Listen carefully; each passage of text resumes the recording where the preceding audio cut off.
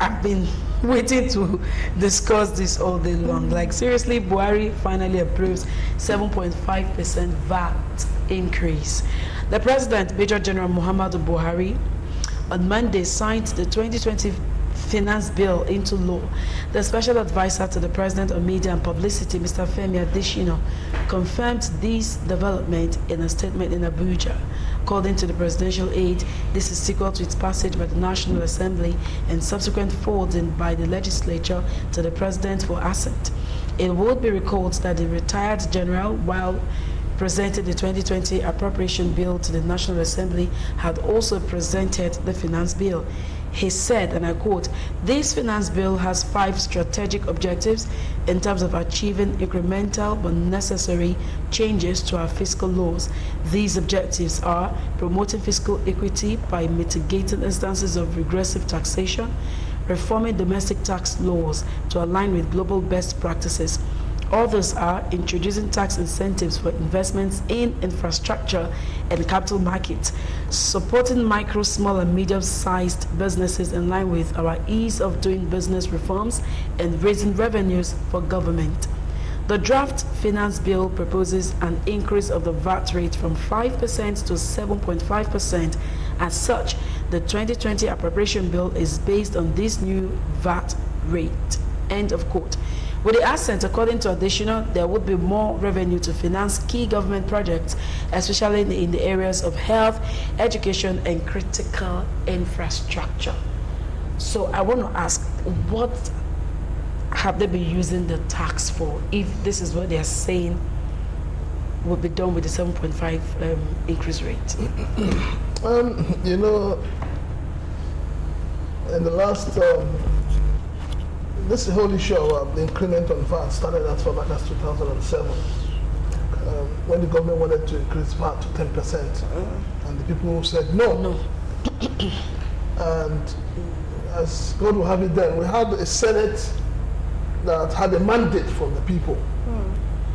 You see, it's one thing for government to sit down and demand for taxes, increase taxes. It's another thing for government to provide services for those tax, for those they are taxing. And like I've always said, you know, if the roads are good and you're collecting roadworthiness, I don't have a problem with it. But we don't have roads. And every now and then, every day, car owners, road users are paying roadworthiness certificate. What is the money being used for? Who is giving us an account of it? So it's not just for government to sit down and say, oh, we want to tax these people, we want to tax these people, we want to tax these people. And then the senators will sit down. After all, they're not earning 30,000 naira a month. They don't even understand how much fuel or kerosene costs in the market. It's unfortunate. So when you have people, I'll take us back. Few, you know, what the Pope, the Catholic Pontiff, said, you know, in his early days. He says that the priest should smell like the sheep they are shepherding. He says, don't move from your air-conditioned house into an air-conditioned car, into an air-conditioned office, into an air-conditioned church, and not feeling the pain of the people that come to church that you are asking to contribute this, do this donation and all of that. And I'm saying the same thing to government. The government should begin to smell like the citizens that they are ruling.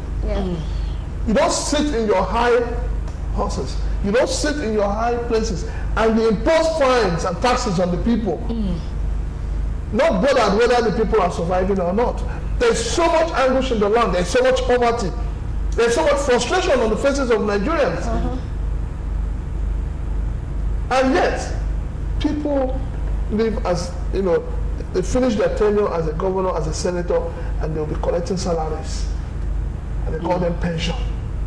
They call them gratuity. They call them all manner of names just to satisfy themselves. And yet, paying 30,000 naira as a minimum wage is a big problem. So approving 7.5%, what it means is that tomorrow, pay as you earn will go up. And the market woman, just by your side, will also go up because the cost of transportation. Yeah. Even the cost of going to the farm will go up. So what we have is complete wickedness from the side of our leaders. The discourse will collect money from you every month, even when they do not provide you with light. Who do you complain to? I was thinking that by now, Mr. President would have had the balls to scrap the discourse. I mean, look at Nigeria. What do we have as a people from the government to us? What? There is nothing. There's absolutely nothing. We don't have a national carrier. We don't have an electricity board. Even water we pay. People don't dig their boreholes. Some governors are even saying that they will not make laws. People should pay for drilling boreholes. So what is really going on? I thought we had water corporation. Yes. Oh, well, in those days. And they are still paying them. So it's very unfortunate. You know, we can continue with the lamentation from morning to night, but nothing will ever change. I don't have problem with the jacking up of the VAT money from 5% to 7.5. The question I used to ask is that, are these monies being used judiciously for what the monies are meant for? Will it not reach all these people that are already rich? They already, you know, those people earning millions. Will this jacking up of VAT not enrich them more at the expense of the poor? Already we have multiple taxation system in Nigeria. I will take my own as a sample. In my small office, I pay for tax. I have 2 staff, they pay. Then my wife owns a small shop in my house where she sells provision. The money there, you know, we used to call it kama or joko lasan, so that you don't just sit idle. If you calculate the whole thing, it cannot be more than 50,000. The local government will come, they will collect money for extension, they will collect money for that shop. Then we pay radio and television. I've never had it in my What? Radio and television permit. Yes. I don't understand how is radio and television permit? When we asked our local government chairman, he said that, you know, why they decided to call it like that is that majority of the people, majority of these artisans, they don't pay tax. That's why they force this radio and television on us. Oh, Lord. Radio and television, you never heard me. You didn't mention about the environmental tax as well. So look, we are already being taxed from all various. So I don't have problem. Let this money be used judiciously. I think understand. So that we will not just take this money. What happened to the former FIRS boss? What's the name? I forgot his name. Fowler. You know, the man was singing that, you know, part of the money was used for campaign, and nothing was heard of that inquiry till this moment. I think understand. I have about 4.something billion spent on campaign for APC. When it is the ruling power, the ruling government, I don't think anything will be heard of that. So you don't think, well, if you want equity, you must come with clean hands. Look, you these people you are governing on, these people, the populace, feel their pains.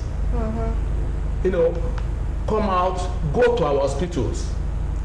One governor did it in Lagos here. In the middle of the night, he would just go to all these areas, to hospitals, to maternities, to general hospitals. He would just disguise. He will see whether they are attending to people. Even in the day, in the afternoon too, he used to disguise. He will go there, he will queue as a patient. I don't understand. They will see the way they had. He saw things for himself. Okay. So that kind of system should be used. Let all these our senators. It's not that when the election is approaching, he will go back to his constituency, start to distribute Money. labeled Gary. Label it, put their name, put their picture there. But sincerely, do you think this 7.5% VAT thing is reasonable? No, but I'm surprised. I'm surprised. No, let me land. There are reasons for this. Not everywhere. It's only people, buying luxury things. Like you want to buy wine in the shop. All this wine that costs about 350,000 a bottle. I don't understand. All these things were explained. And I'm suggesting something. If the enabling environment is created for this small scale industrialists, it will be okay. Even let them create diaspora village. Let the people in diaspora come home. Give them conducive atmosphere. Give them where they will put they set up their companies and let them give them enabling environment. Without all this, if you say you want to call, even without even mentioning it, they've been collecting all this. Look at NEPA, the NEPA disco. Is it disco or NEPA now? They said by April they are going to jack up their price. Well, Mr. Chief Turner, let me take you on a little journey. Okay. I want to totally disagree with you on the issue of increment of the 7.5, and I'll tell you why. Okay. The government should have shown good faith to the people before the increment. And how do you show good faith? You raised an issue, a very pertinent issue here, that the former boss of Federal Inland Revenue Service said he used is it 40 billion or what amount for campaigns, which he was not supposed to do. Has that money been accounted for? Has that money been brought back into the coffers? Has it been explained to Nigerians why he should do that? All of that has not been explained, and then you're now adding 2.5%. So anybody who says it is a welcome development is not being sincere to this country. Even if there's a salary increase. What is the salary increase? You're increasing salary. 30,000 naira, the workers have abolishing from states. That's on state. So as far as I'm concerned, Nigeria is still on 18,000 naira minimum wage. Now remove 7.5% from that, and every point you buy something, they'll collect VAT. And borders are closed. So VAT is not on what you're looking at in terms of saying you are buying this. What will happen tomorrow is that with this law, anytime you buy anything that is vatable, it's 7.5%. Go to any supermarket to buy something now, they'll collect the 7.5% from you. The people are groaning. Yes. The people are groaning. And we, those of us who come here every now and then to sit down, we must tell truth to government. We must tell truth to power. The people are suffering. We have elected these people to ease our pains and our burdens. But what have they been doing? They are adding more to it. Okay. Maybe you got me wrong. Okay. What I'm saying is that even because it has already been signed now, Yes. you can't go to court and challenge it. Even if you go to court, you won't meet you won't have a good judgment. Okay, quickly. What I'm saying is that even if this money is collected from people, let the money be used judiciously. And we're asking the ones If at 5% it is not being used judiciously, how we supposed to When we fight I it? say the same thing. I'm on the side of people. I'm not that I'm supporting it wholeheartedly, but there's nothing we've been twisted already. I think understand. They've already signed it into law. So what are you going to do?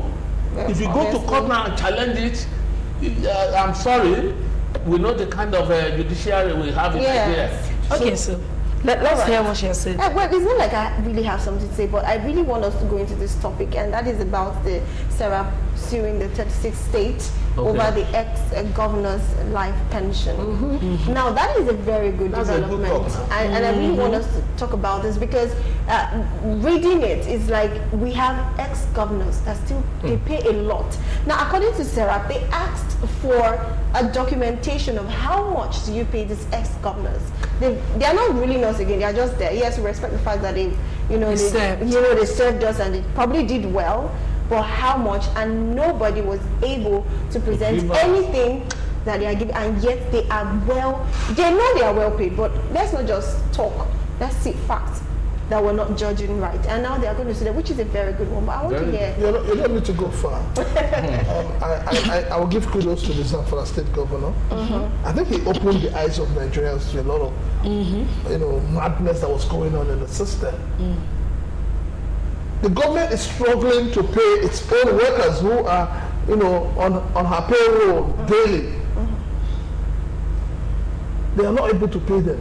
Yet a former governor is collecting 30 million social amount every month. For doing what? Nothing. For serving. The former Senate President Bukola was receiving some salary while as a senator, receiving salary as a senator. Is it not wickedness? And is even receiving. Still. But the mistake people make is that no matter how much wealth you acquire, you will die And leave it. and leave it. Nobody has ever died with his wealth. The moment you die is either your family has access to it, that is if you allow them, or some other person will benefit out of it. So for me, it is what Serap is doing is wonderful.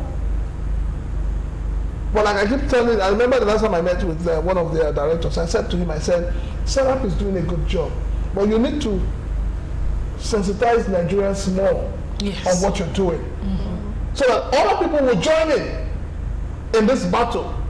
Because these leaders need to be stopped. Exactly. Okay, because we're running out of time. Let's hear. A thumb up for Sarah. Look, everything still boils down to our constitution. I don't understand. This kind of thing is there, written black and white. Yes. So these people, once the thing favors them, they will not just come out now and say, no, we want to expunge this area. They won't be receiving. I said they will have only one party in Nigeria because the money unite them. Once they are in that Senate or in the upper chamber there, if you give X amount to A for A party, it must be given to B party also. So they don't have any argument on that. That's why you see them crossing from one, they cross carpet from one party to the other. Sarah, you are doing a wonderful job. Try and sensitize people. I know the national orientation is not even existing. Whether they are existing on paper, I don't know.